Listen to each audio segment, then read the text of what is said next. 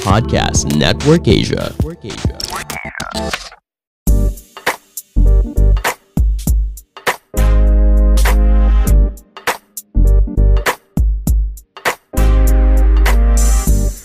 Hey guys, welcome back to Small Talk, small conversations with huge impact. My name is Alec Cuenca and I'm your host.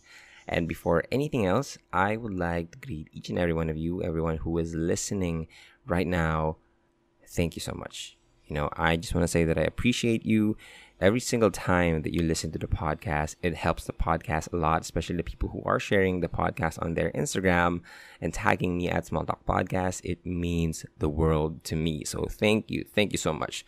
So again, this is a Monday episode. That means I am going to share a few ideas that I've learned throughout the week, a few ideas that I've had to ponder about. And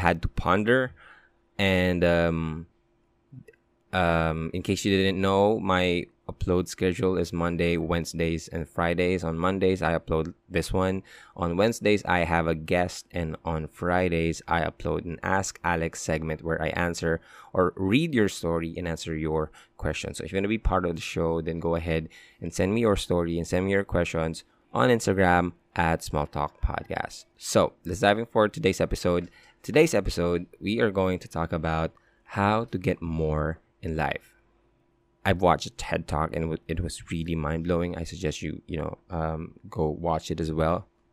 Just search for Adam Grant. And Adam Grant was basically saying that people fall into 3 different categories. The first one is the taker. The second one is the giver. And the third one is the matcher. Okay. Essentially, the takers are people Essentially, the takers are the people who have a primary motivation of self-interest. They want to take whatever they can take. They are focused on themselves. They put their own interests ahead of others' interests and needs. They're always looking to gain as much as possible from the interactions around them while contributing as little as they can in return. That's their mindset. They want to take. What can I get? What can you do for me? What can I get from this interaction? They're selfish, right? And the second type of people, and then the second type is the matchers. Matchers typically give to others with expectation of getting something back. They're focused on maintaining a balance between giving and taking. They have a mindset of what you do to me, I'll do to you. So if you're bad to me, then I'll be bad to you. If you become a good person to me, then I'll become a good person to you. They give as much as they receive. And they take as much as they are losing. Okay? They want to keep the balance. Na hindi sila matatalo, they're not going to lose, and they're not going to win. Okay? So, the third type is the givers. The givers are the one who are motivated to help other people. They are focused on others. They tend to provide support with no strings attached. They are always looking to add value to the people around them. Their mindset is, how can I contribute? How can I provide value to the people around me? That's their mindset. So you are either one of these 3, whether it's just your individual life or it's your business or you're working in the corporate world. This is essentially, you fall into one of these categories. Well, if you think about it, and the research, Adam Grant did a research, and the research showed that the worst people who, the category where the most people, underperform in businesses, in corporate worlds, are actually the givers. Yeah, I know you didn't expect that one, but the givers, they tend to be the worst performers. And, that makes sense because they're putting other people's priorities above them. Okay? But as the research evolved, it also showed that the top performers are actually the givers as well.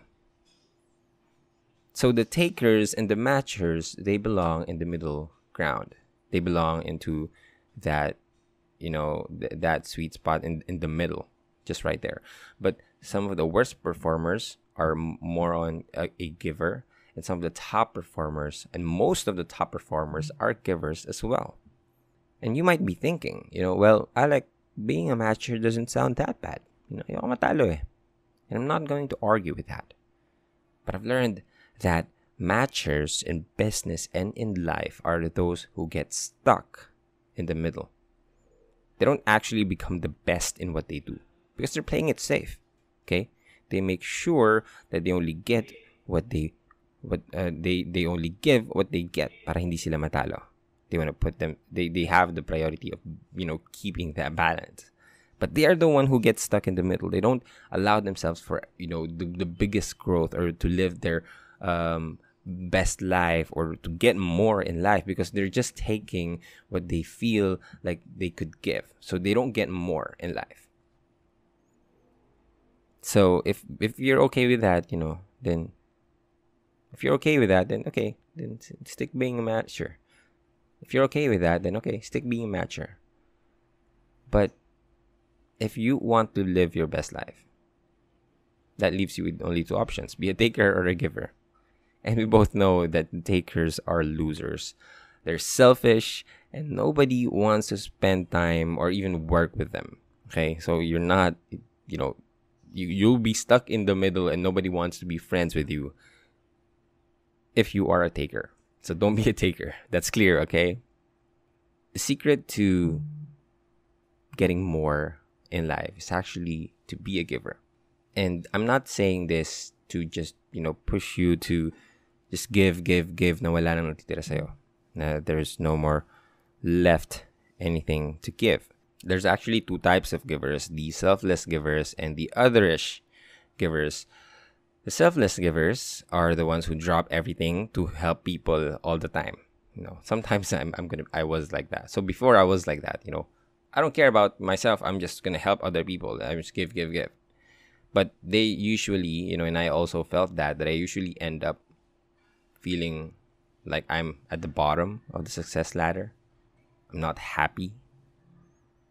Though I'm still like relatively happier than the takers, but I don't feel like I can be. I don't feel like I'm that happy as I can. I give as much as selfless givers, but I've successfully learned to not necessarily balance. But I make sure that I give that without expectations, okay? So that nobody can take advantage of me. And that's the thing. When you are going to be a giver, your intentions must be very clear. A lot of people are giving with the hope of expectations. And that's not the way to do it. You can only feel the abundance that may come into your life if you give without expectations. Because if you are giving with expectations, then you're essentially asking for the universe to match the things that you give out to the world. And that makes you a matcher. Or at least you try to make the universe a matcher. Okay? So that's not how it works. You need to be able to give with the proper intentions, genuinely give from your heart, and just give without expectations. Because imagine this, when a matcher is partnered with the taker, then the matcher becomes a taker, right? But if a matcher is matched or partnered with a giver, then the matcher becomes a giver. Okay, so you're essentially converting 2 out of 3 people, and that's a good number. Okay, you can't ask for a perfect life or a perfect number or everyone's a giver, right? But essentially, you need to know how to navigate this world so that you don't get it taken advantage of, and you preach and share and inspire other people to be givers, essentially the matchers. And I want to share a Chinese quote that says, if you want happiness for an hour, take a nap. If you want happiness for a day, go fishing. If you want happiness for a year, inherit a fortune. If you want happiness for a lifetime, go help somebody. And the Chinese surely got this right. The main reason why we fall into the pit of trying to get more in life because we want to be happy. However, we have not been taught in order to do that, we should give, and give. Okay? And I know a lot of you might be thinking, Alec, I'm always giving, but I'm not receiving anything. Well, of course, you will not receive anything because you are expecting something. And this means that even though you are giving something, you still want the universe to match what you put, and that makes you a matcher, not a giver. If we learn to give without expectations, that's the moment that the abundance of life flows into us. Okay? So to understand this better, here's what Deepak Chopra wrote in his book, The 7 Spiritual Laws of Success. The more you give, the more you will receive, because you will keep the abundance of the universe circulating in your life. In fact, anything that is of value in life only multiplies when it is given. That which doesn't multiply through giving is neither worth giving nor worth receiving. If through the act of giving you feel like you have lost something, then the gift is not truly given and will not cause increase. If you give grudgingly, there is no energy behind that giving. Once we understand this, we can apply it in our daily lives. And it's actually pretty simple, in layman's terms. In layman's terms, okay? If you want to be happy, then you gotta give happiness to others. If you want to love, if you want love, then you have to love others. If you want to be blessed, then you have to silently bless others.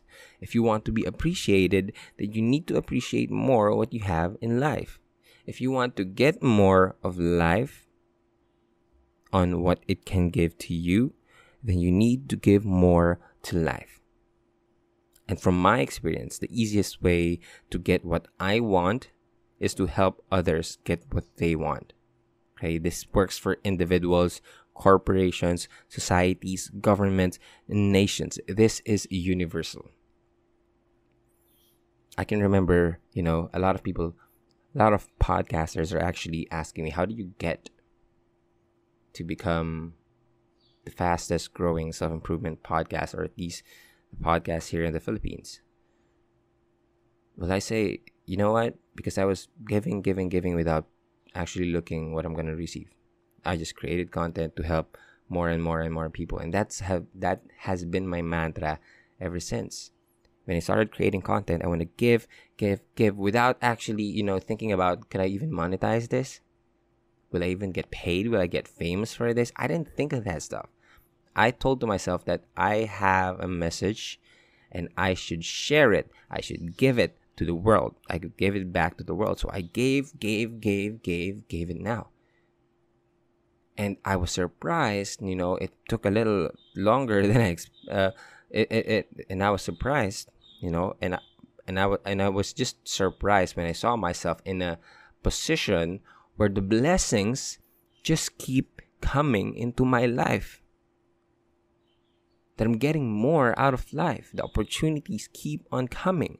And I was thinking, well, how did I got here? Well, it's because, Alec, you ate shit for a lot of years. You just gave everything that you could without actually expecting. And there's a magic in doing that. If you're just giving kindness, if you're just giving peace, love, and happiness to the people around you, and to whatever medium you choose to, it will be multiplied. That's the balance of life that you need. That's the balance that the abundancy in life only flows when you allow it to flow into you, and you can only do that if you just empty your cup, and every time you get something, you give it back to somewhere else, to someone else. Okay, and you don't need to be Mother Teresa to help. You don't need to be Bill Gates to help. You just need to look for small ways. You just need to look for small ways to add big values to the people around you, and that will change everything. You just need to find a way that you could give right now, in this moment, You could give to whatever you can. You just need to give what you can. And there are a lot of benefits in giving. First and foremost, you become happier. You feel happier. I don't know. I know it's not just me, because I've seen all of the books that I've read that are written from people who are successful are people who are givers. They give the knowledge that they have. They give the time in writing the book. They give to help other people. They give themselves to help other people. They're all givers. And all of them said that the purpose in life is actually in giving. Winston Churchill said that we make a living by what we get, but we make a life by what we give. So if we want to live a purposeful life and a happy life, a really happy life, then we should be able to give. Give. Okay? Second reason why you should give is because it allows you to build deeper connections. A lot of people are asking me, well, how do you build a network from nothing? And I've also asked this to one of my friends from TikTok. He's a real estate people, and he's a serial entrepreneur, 20-year-old, a millionaire, really good guy. And I asked him, how do you build networks from scratch? And he said the same thing. He essentially said that you just need to give to other people. You just need to give value to other people. When you see other people, when you connect with other people online, you are going to build a meaningful connection and a better relationship with them if you just provide them value. You don't ask how they could help you. You ask how you could help them. Okay? And when you approach this kind of mindset, and every person that you come across with, when you think about what you can give to them, they will essentially give it back to you in ways that you will not expect. I'm sure of that. It may not come from him directly, but there are a lot of times where I've done, I've given value to other people, and they're not giving it back, but they are connecting me to other people that gives that back to me. And it's a really, really amazing thing to see when you see it in front of your eyes, that it's happening, that your connections will grow and grow and grow. If people, the word of mouth, if people, share your name and share who you are, and if people know that you are a giver, then essentially they want to give back to you. Okay? So you gotta be able to give to build deeper relationships. So that's the second thing. The third thing is, it's the most important ingredient in success. What value do you give to other people? That's the reason why the podcasts have been growing this much, is because, well, I am giving. And I realized that before I started vlogging, and when you are vlogging, you're talking about your life. You're talking about yourself. And that's selfish. Okay? Unless you're a celebrity, of course, then okay, you can go vlog. But if you are a normal human being and you want to be successful in anything that you are doing, then you need to be able to look at others on what they and ask them what they need, or think about what they need and provide them for that. Give value that can add up to what they need. Before I tried vlogging, blah blah blah. I'm talking to myself and all that stuff. But I was just talking about myself. Nobody really connected to that kind of stuff. So you need to provide something that can actually help other people's lives. And that's the same with business, okay? If you are owning a burger joint, the fastest way to become the best burger joint in town is to provide value. Whether it's time, it's convenience, whether it's the taste, regardless of what other really needs, okay? So you need to ask them, or at least analyze what they need and provide it for them. That's the only way that you can become successful, okay? Steve Jobs saw that there is a need for personal computers in every people's house, everyone's houses. So what he did is he gave the chance to people to have that. He gave the chance to the world to be like that. Okay? He gave, and he gave. The next reason is that giving does make a difference. Giving can basically save someone's life. When the podcast was just starting, I was giving, and I was surprised that one person actually messaged me that I saved him from killing himself because he listened to the podcast. He was able to sleep at night because he listened to my podcast. And I didn't expect that. And that's probably the best experience that I've ever had in life. That's the most fulfilling moment I've ever had. To have someone tell me that I saved them, when in fact I didn't even expected that I could save someone. But apparently it does make a difference. Giving does make a difference. You don't know how hard it is for other people. So if we're just being kind and we're giving, whether it's a gift, whether it's even not a gift, it's a smile, it's a compliment, it's a thank you, it can change someone's life for the better. To give, because it does make a difference. And so those are the reasons why you should learn to give. And I hope that I made a compelling point, especially it's near Christmas and it's the holiday season, and I essentially want us to be in that spirit of giving, because it really does help and cleanses our soul. And if this is like we only do this for a few months, I hope we could do this like every single month of the year. But maybe this could be the start that we are looking for, to be that person, to be a giver instead of a taker, instead of a matcher. Maybe this is the chance that we could do that. So I want to leave you with a question for the rest of the week. It's, how can I be a giver today? How can I help the people around me? Just ask yourself that question. And every decision you make, you base it on that. And come back to me after 3 weeks and tell me that you did not feel happier. So I could remove this episode. No, I'm just kidding. But yeah, that's essentially what I want you to think about. Okay, how can I give today? So that's all I have for you for this episode. Thank you so much for listening. And before I actually end this, if you are listening on this episode on the 14th, December 14th to the December 19th, I am doing a fundraising event.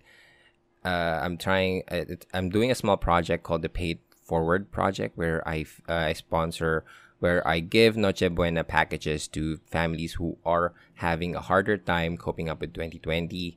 And I've already raised a lot of funds with the help of my good friends in the whole world, around the world, and they've been helping me do this project. They've been helping me with this project so much. And if you are looking for a way to share your blessings this holiday season, that I'm asking you to please join me in this project. I am leaving this the ways on how you could donate. It's all over my social media feed.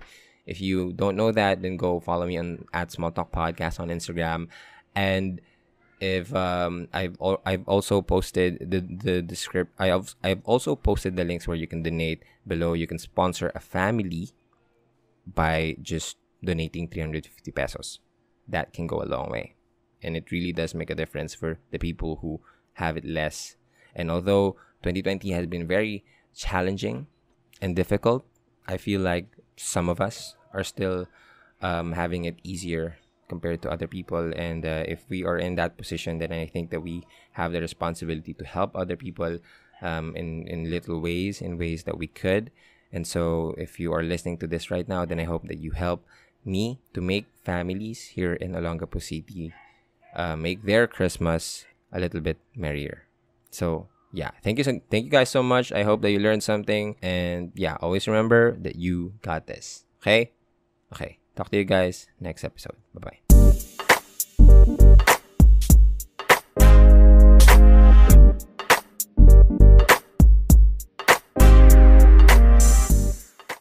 The views and opinions expressed by the podcast creators, hosts, and guests do not necessarily reflect the official policy and position of Podcast Network Asia. Any content provided by the people on the podcast are of their own opinion and are not intended to malign any religion, ethnic group, club, organization, company, individual, or anyone or anything.